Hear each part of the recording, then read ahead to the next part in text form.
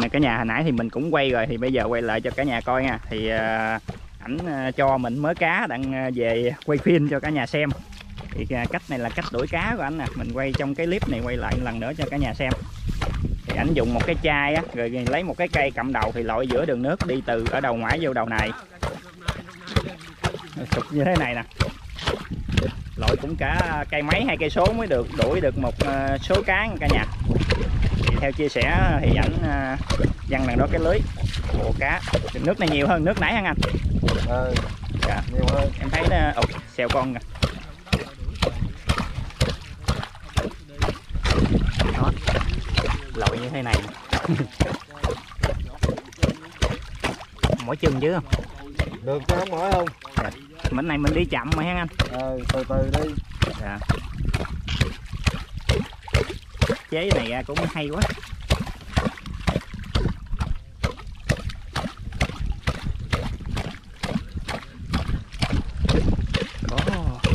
Cá này ngon hơn cá bên kia. Cái này thấy nhỏ. Đầu dở cái đầu lưới này lên. Thì có một anh xuống xúc. Ê, lấy giùm em cái xô xuống luôn đi. Ra đó hả? Em có múc nước luôn á.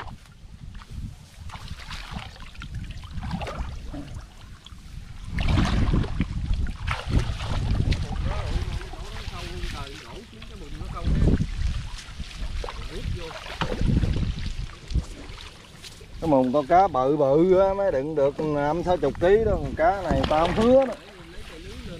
Cái mùng nãy thấy nhỏ xíu mà. Mùng đó cá bự bự là đựng được 50-60. Sớm giờ chuyện mới gì chưa nhiều không, cái này nữa xuống được. Đúng đời là nghe. Đã rồi đó.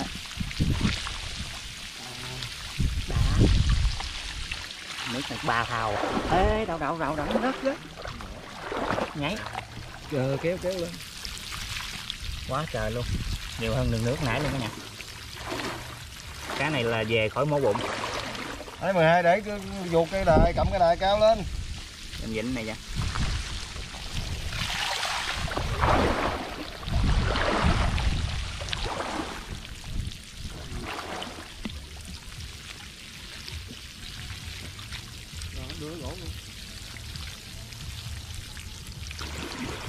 Ôi ơi, làm gì mà chạy lên trên ruộng cái kia 12 đen con mà. Bị lủng. Lúng hay gì mà. Nước chỗ này nhiều nè. Ở trên ruộng đó kìa. Nước đây còn nhiều, chạy lên đó chứ. Thì xúc xong thì ảnh xúc ra ngoài xuống sông để gọng. Gọng thôi nó chết. Cá này cũng mau chết ha. Nó nhỏ mà. Nó nhỏ mà. Rời nước lại chết. Cạn hết trên lực. Chưa đâu, tác nữa mới được. Em qua đuổi tụi dạ, nó mới được. Đổ vô trên rồi. Rồi. Có răng nữa. Được chưa? Rồi, được rồi. Cái đó thôi. Trời ơi, ăn không hết. Được rồi. Để bán đi. Rồi, cảm ơn luôn nha. Anh cho nè, trời ơi, nhiều. Một xô luôn cả nhà. Cá này nhóc luôn. Ủa anh nói này bỏ gì vô? Dầu ăn. Dầu ăn hả? Bỏ ớt vô được không? Không, dầu ăn mới được. Dầu ăn là nó nhả rồi ha. Dạ rồi, em cảm ơn nha. Rồi xin chào cả nhà nha. Thì hồi sáng cả nhà mình đi trên đường quê nhà mình thì gặp một số anh thì thục cá gu non. Thì mình cũng xin được ảnh cho một số á. Rồi mình đem xuống chú Hai để làm món ăn. Thì trong cái thùng này nè cả nhà. Chú Hai chào cả nhà chú Hai. Xin chào nhà nè, cá gu non lớn nè. Nè cái để mình quay cá gu non cho cả nhà xem nha. Cá gu đó, cá gu non đó. Đó thì cá gu non này nè cả nhà. Đổ ra chú Hai. Mình đổ ra trên cái gỗ này cho mọi người xem luôn đi. Thì chú Hai nãy ngâm gì chổng rồi chú Hai? Ớt muối cho nó mặn nó ra ba cái nhợn nó ăn đó. Dạ, ra ba cái cặn bã vậy đó hả? Thì mình lựa cái bự lại ha chú Hai. Lựa cái bự chúng mình mặn mới được. Dạ. Không mình lựa cái bự lại đi. Mình thả đìa cũng được nữa, nhiều quá rồi. Chứ cá bự này mình không có mần là nó bị nó ăn cạp dữ lắm. Dạ. Mình chỉ cá nhỏ này là mình khỏi mần luôn hả chú Hai? Cá nhỏ là khỏi mần, chứ cá bự này phải mần. Rồi mình làm món gì chú Hai nói cho cả nhà biết chú Hai? Mình này đúng là mình kho mắm guốc. Dạ, vậy là mình kho mắm guốc. Làm chắc chuối rau ghém cái mình trộn mình chấm mình ăn cơm. Trời, món này chắc cũng hao cơm quá. Muốn vô cái trà cho nó. Rồi chú Hai xuống phồn trà đi, con ở đây trên đây luôn ha. Dạ, cho nó rửa luôn. Nhớt. Dạ. Xuống đây trà luôn cả nhà. Bảnh đi chú Hai, mấy bảnh đi. Đâu có mình trà con khô vậy cho nó. Dạ. Lấy chén trà chú Hai, đau tay chú Hai. Đâu có cá này đâu có gì đâu đau tay. Cá non rồi đâu có gai gì đâu. Mình trà cho nó khô nhớt, hết nhớt thôi. Trà vậy là nó khô nhớt. Cho nó chóc nhớt ra, mình khỏi. Mình kho mắm hết luôn ha chú Hai, có làm món gì nữa không? Làm gì giờ? Nhiều ghê ha.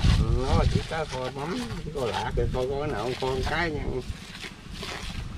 Cái này mình bậy nước sôi vô cái bắt đầu mình đổ nó vô là sôi lên là nó chín rồi. Dạ. Chứ đâu phải như để nấu cá kho kia được. Ồ, chà cái nó trắng nhách ta. Nó ta ra cái chất nhờn đó nè. Dạ, hồi nãy xanh lét giờ nó trắng nhách luôn nè. Chứ mà đổ vô để xuống nước nó đâu có mặn mà nó chóc ra. Chóc nhớt.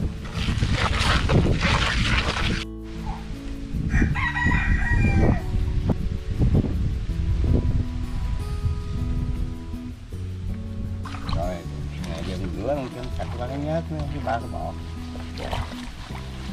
Cá này khỏe quá chứ tưởng cá này mần cái chắc tới sáng luôn quá. Đâu được, cá lớn lớn như là mấy mần chứ này nhỏ đâu có ăn cái gì đâu. Dạ.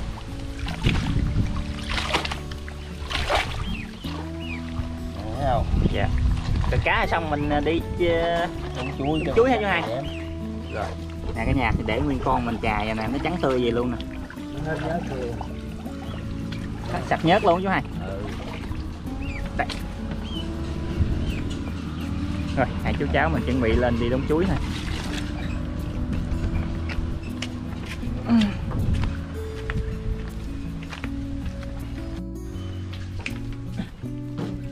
Giờ đi đống chuối cây thôi cả nhà. Chuối này chuối gì chú Hai? Sáp. Ồ, nó gãy cái đọt luôn hả vậy? Lấy cần hỏi gì chồng á. Dạ. Ồ. Hai hũ này hũ gì chú Hai? Mắm cá lòng tông bay. Mắm cá lòng tông hả? Ủ lâu chưa chú Hai? Ủ mới ủ hôm tháng 10 đây. Trời ơi, cá lòng tông mà chú Hai kéo hay là đổ dớn? Kéo có nhiều hơn cái đổ dớn mà ít. Dạ. Rồi đem về làm mắm luôn. Về làm mắm. Ủ mắm nấu nặng. Mắm cá lòng tông nấu ăn ngon vậy không chú Hai? Ngon chứ. Đến giờ còn ăn cá gô cái gì đâu không? Bây giờ chứ cá gô là không ngon bằng nó đó. Dạ. Cá gô mà nó ăn nó tuy có thịt nhưng mà con cá nó ăn đồ ăn nhiều. Dạ.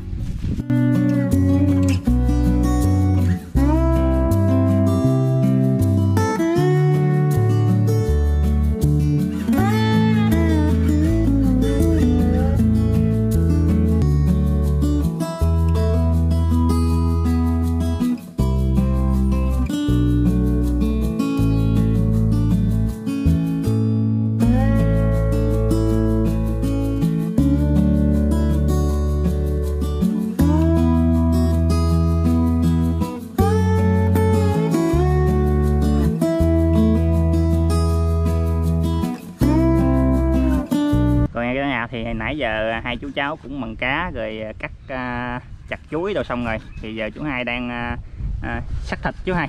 Xắt thịt có coi kho trước, có miếng thịt ba gọi nè cả nhà, cho nó chín rồi cái mình đổ cá vô cái là nhắc xuống, là cá gô non này đâu có để lâu được, để lâu nó gã hết.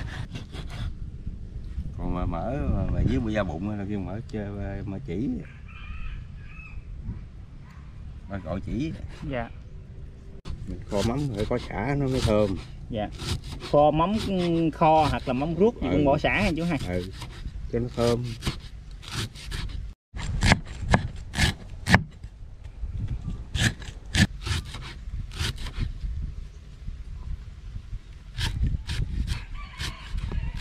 Khung cảnh buổi chiều nhìn thấy đẹp quá cả nhà. Chiều quê. Thì hôm trước thì cánh đồng này còn lúa, thì bữa nay qua nay thì qua còn gom để nướng chui thì hôm nay đốt luôn rồi. Đốt đen thui hết trơn này. Phải hôm qua mình chẻ hết gom để nướng cá lóc nướng chui lên chú hai. Gom thì có mà có cái nó không có bằng cái hiện trường á. Dạ. Hiện tại nó đẹp hơn cái còn gom chứ. Dạ.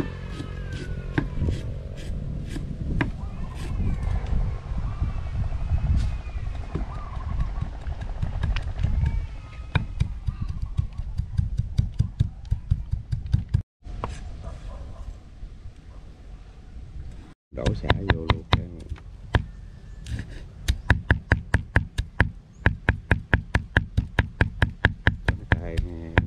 Cái thôi cái chút nữa mình biết sao không? Sắc. Sắc để lên mặt ha. Cái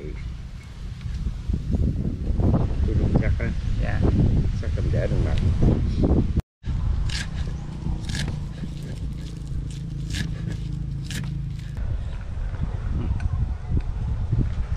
Hai pha sẵn ở đây luôn cả nhà. Gắn chút nữa mình đổ nó vô chứ còn mình đổ vô mình quậy nữa nó lâu thôi. Dạ. Đổ vô nữa là nêm là xong hả chú hai? Cái còn mình giờ mình sẵn vậy cái mình kho xào thịt cho nó săn rồi cái mình đổ nước mắm ruốc vô cái chứ cho nó tan nó đều nó mới thấm nó ngon.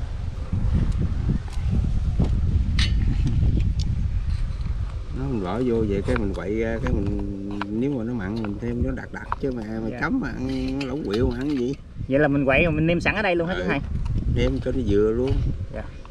Lắc lên bếp là mình khỏi nêm lại luôn. Nêm lại. Để cho chất lượng.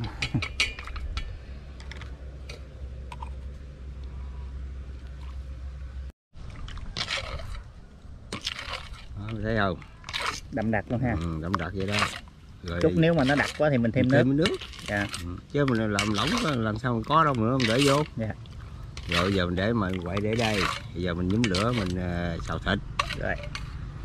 Chuẩn bị đi nhúm lửa xào thịt thôi cả nhà.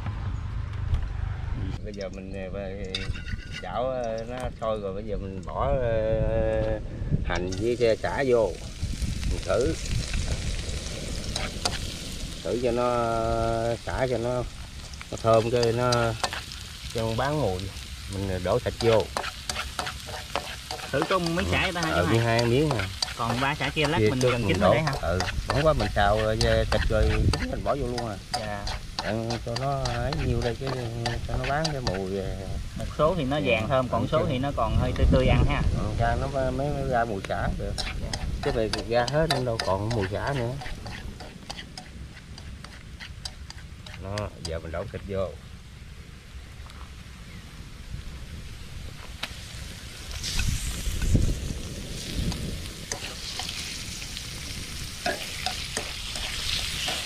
Ồ, chiều quá trời gió luôn nè cả nhà.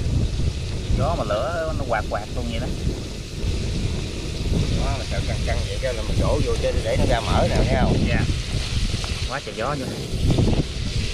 Buổi trời chiều nắng lắm cả nhà. Thấy bóng luôn nè. Đổ mắm ruốc vô. Dạ.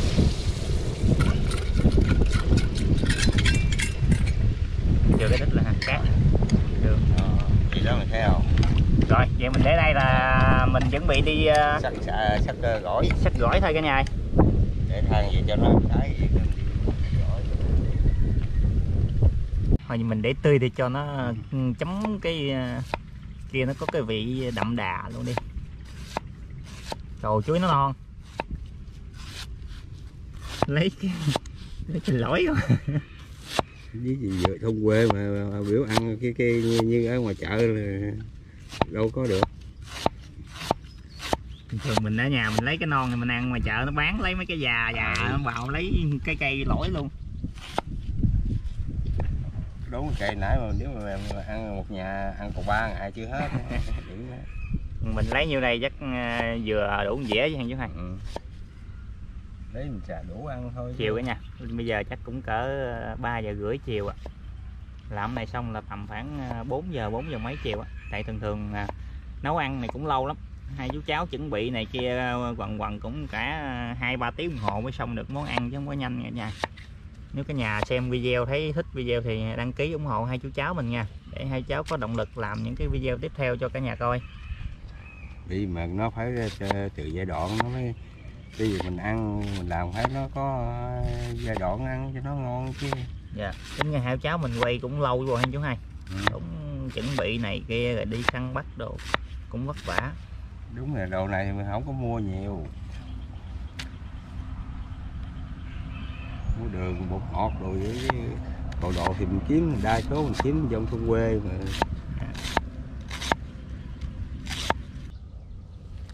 Đỡ mình bỏ miếng cắt vô thấy nó trắng tươi không. Dạ. Nãy chú hai nặng vô đây một số tắc rồi cả nhà, thì nó chua thì nó sẽ không có bị bị gì đen. Chú hai qua này bị đen nè, không bị đen.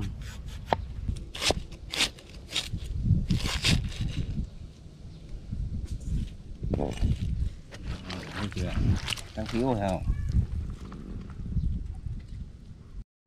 Rồi thì nãy giờ sắc rau ghém xong cả nhà, được một dĩa này nè. Chú hai thì sắc ba cái cọng rau găm để lên trên. Để lên trên. Hai chú cháu quyết định là mình ăn tươi, không có bóp gỏi me hay chanh vậy trơn nha. Tại vì mình chấm cái đó cho nó bắt hen chú hai.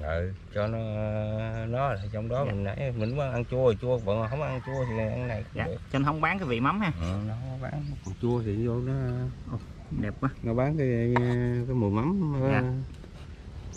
Sắc cái ớt quả lên nha. Ăn này mắm mà không có ớt là để đâu có ăn, phải không mắm.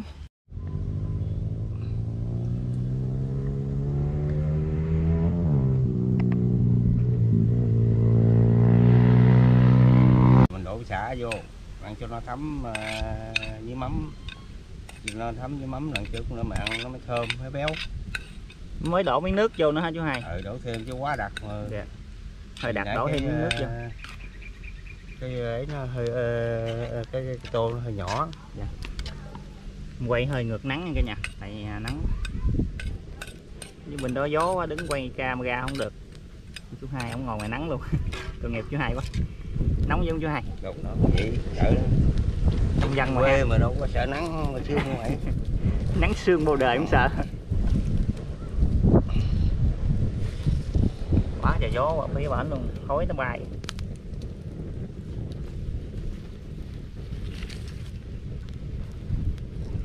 Hơi quay gần cho cả nhà ha. Cho nó sôi cái mình đổ cá vô. Cái này là thịt ba gọi chảo đây. Nó thịt ba gọi chín rồi. Bây giờ mình để xả vô ha. Xả chứ đổ cho nó sôi lên rồi đổ cá vô cái sôi lại mình nhắc xuống à. Dạ. Với cá cua non này mình để là sôi nữa lâu quá rồi luôn. Dạ. Giờ mình đổ qua cá vô đang cho nó chín cái sôi lên cái là nhắc xuống à. Đổ vô nhắc xuống liền hả chú? Cho nó sôi lên cái là chín, đi cá cua non này đâu có để lâu được, lâu gã hết. Thầu dẫn quá. Quay qua đây cho nó chín sáng. Thì cá cua mắm guốc thì nó hơi đen cả nhà nên thấy cũng không có rõ không. Giờ rồi vậy sôi bận lên là nhắc xuống được hay chú hai? Chứ để chín là gã hết trơn luôn. Khỏi sơ nữa. Quá chanh á. Rồi thì giờ chú hai nhắc lại để chuẩn bị múc ra cả nhà.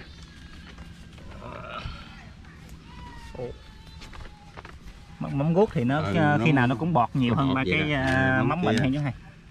Nó thấy không? Dạ, múc cái tô. Nó đặc vậy đó mà sợ gì mà chấm nó mới vắt. Múc chừng nửa tô nữa thôi chú hai, nhiều quá mình ăn hết rồi. Chút hết mình múc tiếp. Để ăn hết cũng chưa thêm 2 miếng này. Ăn nhiều đây mà. Rồi ha. Rồi biết rồi, hết nước rồi. Hết múc nữa. Chứ múc nhiều quá ăn hết bỏ tội cả nhà. Đó, bây giờ để đâu đây. Hết múc nữa. Cái tí hành này lên nữa ha. Tí hành.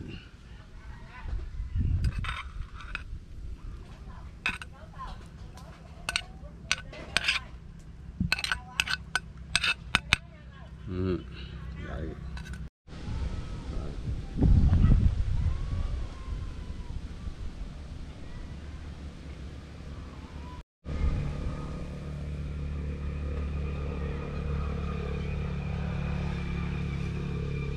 Rồi, xin chào nhà nha. Giờ nãy giờ hai chú cháu nấu cơm chín, giờ bắt đầu sẽ sang mời cả nhà dùng coi vừa dùng nha. Rồi mời cả nhà dùng cơm luôn nha.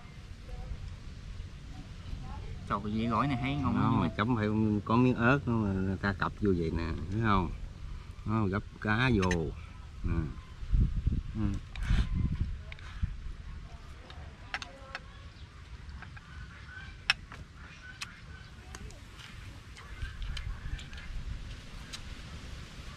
Thấy không?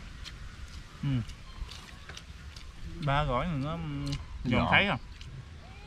Mà nó ngon hay ngọt. Ngọt thiệt.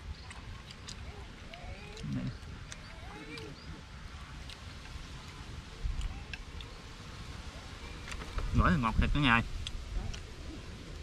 Chuối này là nãy chú sáp hết nha hai. Chú sáp. Ở nhà dùng miếng gỏi chuối nè. Cái cua non này ăn đi, để vậy nó không ấy nha, những cái dừa trên nó chín chứ mà để quán nó gã luôn rồi. Cá non này phải gấp đổ nằm. Vậy là y như mình dít vậy nha hai. Mời cả nhà dùng miếng cá non nha. Cá cô đồng mới bắt sáng luôn á. Ta lấy muỗng rồi múc luôn. Cái mùi vị của nó cả nhà, nó con cá nó rất là mềm ha, nó ngọt. Ăn nó như muốn để vô như muốn tan chảy vô. Ngon quá.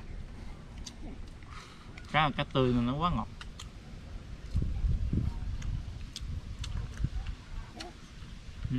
Rất tuyệt vời. Có điểm ớt mà ăn rồi mới ngon. Nó thấy à?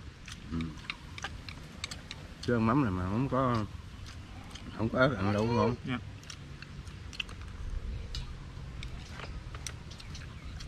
Nó vậy đó mình phải múc có nước mà chan ra khỏi chấm. Hay là hết dừa không biết leo nữa, sao leo lại. Mấy cái dừa lòng cũng hẩm hư uổng vậy mới không có mình chặt đâu. Này kho nước dừa là hết sảy luôn.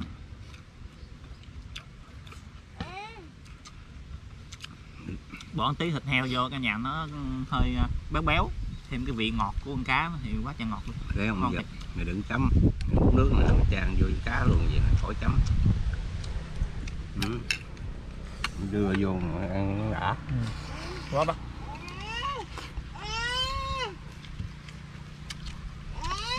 Nó đang bát hả chú hai? Trời, ăn ngon rồi. Ngon hả? Cá này gần như là đặc sản luôn nha cả nhà. Tại vì cá này thì ở quê kiếm cũng khá là hiếm á. Tại vì 3 tháng mới có một lần hả chú hai? Tới mùa lúa mà xạ khoảng 1 tháng á cả nhà, nó mới bắt được.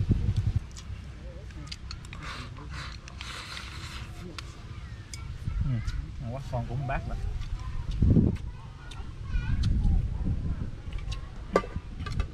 Hết sảy. Này chấm rau chuối này bắp để tươi này ăn ngon thiệt chú hai. Chấm nó nghe mùi mắm bắt luôn á.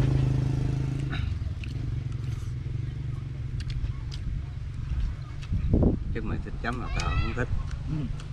Không cấm mà chan với nước là mình ăn thử rồi mày chấm. Con chan cơm.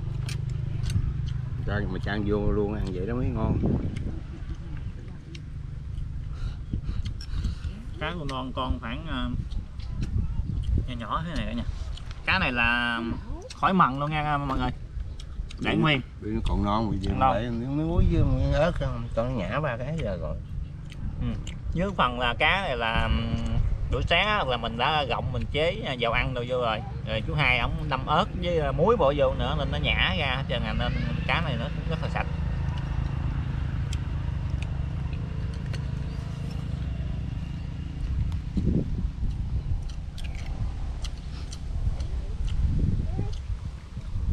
Ngon quá chú hai.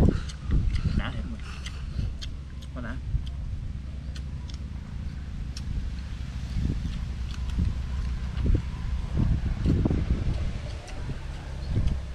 Nội hồi nãy mày như ngoài chợ là cá gô đó là mày 100 mấy 200 ngàn rồi đó. Cá này mà nếu đem lên thành phố chắc nó bán chắc 200-300 ngàn một ký.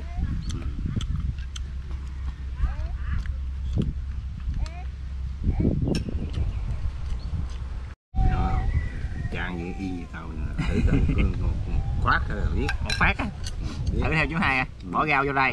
Cho mình lại chan miếng nước với cái cá luôn. Giờ cho một miếng gì trời, ba gọi với miếng nước rồi, nữa. miếng nước, miếng cá nữa phải không? Ừ. Đó. Đó. Nó vừa đủ. Rồi chan vô cơm nhận này luôn. Ăn cơm mày ăn vậy. Rồi mời cả nhà nha. Ăn theo chú Hai là vậy già vậy luôn nè. Đâu dạ đó. Thấy không? Ngon không? Nhiều quá. Khác hơn cái mình chấm phải không? Chắc rồi, đầy đủ món luôn.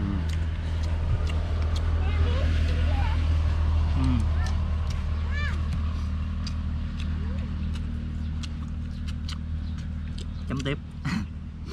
Trời ăn cỡ chấm. Trời vậy đó. Nó ngon. Có ba gọi vô ăn ngon. Ngày mà không có ba gọi chắc nó không ngon hơn.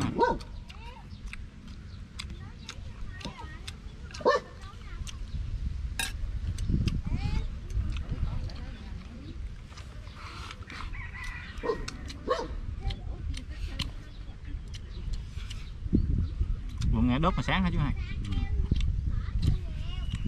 Đốt chút gọi chút mày xuống. Dạ. Để giờ có sớm chú Hai để luôn vậy? Không biết nó chắc nó bơm nước lên cho lên số. Nó lên số đó cái gì việc. Dạ, nó ngâm lưới gài ha. Ngâm lưới gài rồi cái bắt đầu trở lên cặp nó xịt thuốc khai quang bỏ rồi. Dạ. Rồi mới xới rồi đợt nữa bỏ ba vô đợi 3-4 tháng rồi mà.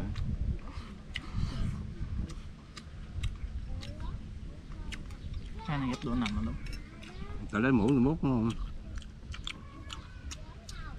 Bé ăn cả non nè. Mày phải lấy muỗng mày múc mới được. Đúng rồi. Cái của non này đúng ngọt luôn chú Hai. Này nha, múc này nè. Để vô. Chứ mà gấp mà đâu có đủ mà. Ăn mắm này tối về chịu khó uống nước. Không có vậy chứ mình. Mà nó ngon.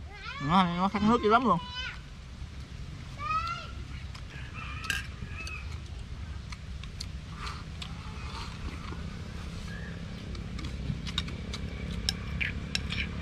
Gần hết luôn. Ba gỏi này đúng là chú Hai lấy cái non của xèo với cái chuối ăn ngon thật. Còn khác.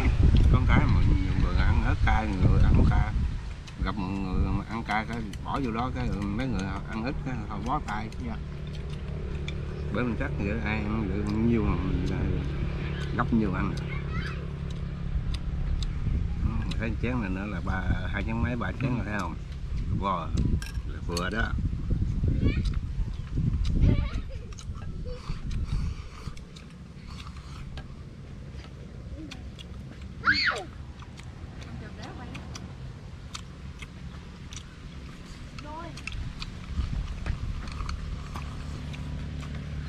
Ngon quá.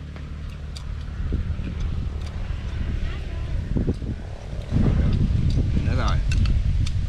Bây giờ hai chú cháu ăn cơm xong rồi cả nhà coi trên vô đó sau này ủng hộ hai chú cháu cho phát triển thêm. Rồi, cảm ơn cả nhà nha. Xin chào cả nhà luôn.